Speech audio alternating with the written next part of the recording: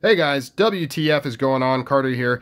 Got another video for you. This one will be fast, I promise. This is based off a comment somebody left. They asked how easy was it to one-hand close the SR1 and the Formax. They had purchased a custom Formax, I believe, and said that when they tried to one-hand close, it almost cut their finger off. So I'm going to give you how I do it. Some pointers, some tips, and some reasons. I'm going freehand on the camera here. You can see it shaking around just because I need a slightly better angle in order to properly show this off for you guys so that I can kind of demonstrate. But first and foremost, there's a few factors that go into play here. One is how heavy, how big is the blade, how smooth is the action, and that kind of fits in with customs. Productions, you're not going to have too much of an issue. When you're dealing with customs with a big heavy blade like this thing is going to come down typically faster, smoother, so you have a greater chance of maybe getting a little nick depending on some of these other factors. The other factor at play here is how chunky are your fingers. I have big hands in terms of wingspan. I have long fingers, kind of wide palms, big hands, but I don't have fat fingers. They're pretty lanky, pretty lean.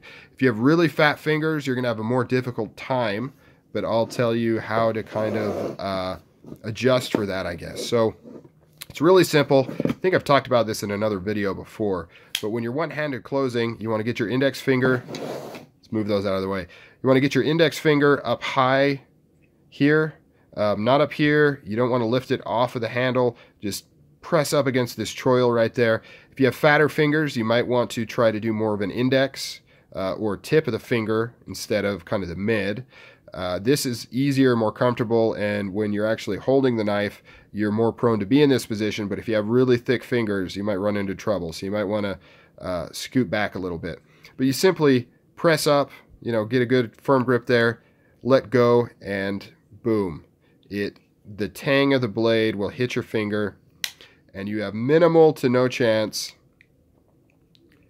of actually getting cut, especially since it's not coming down with that much force. The blade on here, although thick, is not super heavy. Being a production knife, it's not swinging down like crazy. You've actually got to shake it in order to get it to come down. We'll do that with the Immortal as well. Still can't really see too much, but similar thing. So right there, it hits right there, not even close to getting cut, and then you can come and close it.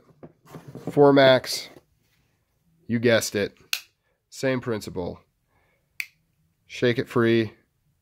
This one's actually a little stiffer than the other ones, but same thing, hits your finger. This probably comes the closest, which is why this individual probably had trouble.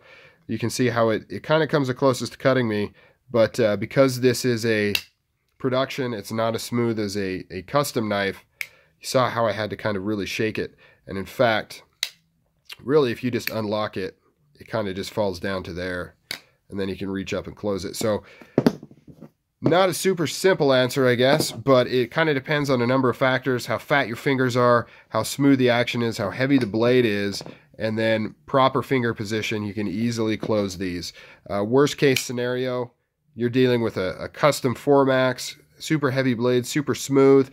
Maybe your fingers are thick or you don't get them perfectly in the right position. You might get a little nick just on the corner here, but it's not going to be devastating.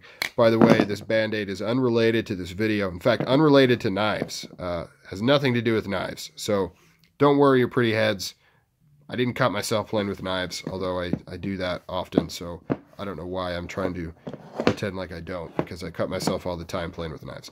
So that's how you can one-handed close Cold Steel Triad lock knives, or at least how I've found some success doing it.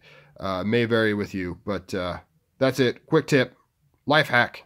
Later.